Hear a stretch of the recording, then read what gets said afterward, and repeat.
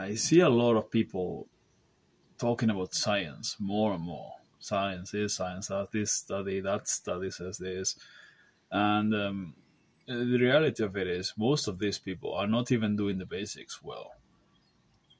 They're not even consistent with the basics, which you don't need to be a PhD on anything to do the basics well. It's just common sense stuff that you learn through experience. Most people who have been doing things know all this stuff simply because they've seen other people do it and they know what works and what doesn't, and they've been doing it by looking at what others do and then trying it themselves and see what works for them.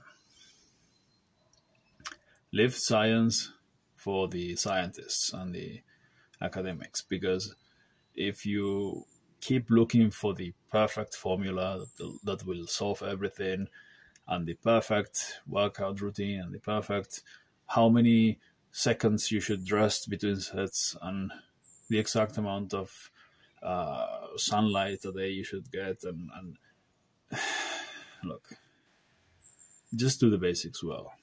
This applies to language learning as well as everything else. Just stick to the basics.